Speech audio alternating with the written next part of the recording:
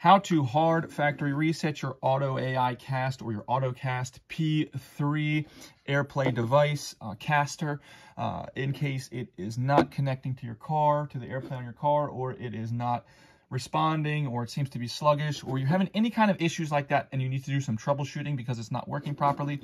Or also if you're setting this up in a new car and you just want to get a fresh start, we can go ahead and do this quite easily. All we need to do, we got to make sure we have power to it. And then with power to it, this won't work if it's off or not. No power to it. We're going to need something sharp like this. This little pin here. What we're going to do is we're going to flip it over, and we're going to find, there's a reset button. And the way to find it is you'll see there's these three little, three little feet on it. And so just above one of the feet, if you can see it there, there's a little reset hole right there. I'm going to come in here and I'm going to push this reset button. So I'm going to put my pin in there, push down, and now I'm going to hold for 10 seconds. And I'm going to keep my eye on the lights. I'm just going to keep holding, keep holding, keep holding. We're just going to keep an eye on the lights, and you'll see they'll change color here in a second. There it goes. It just went to like all white, which means it has now been reset.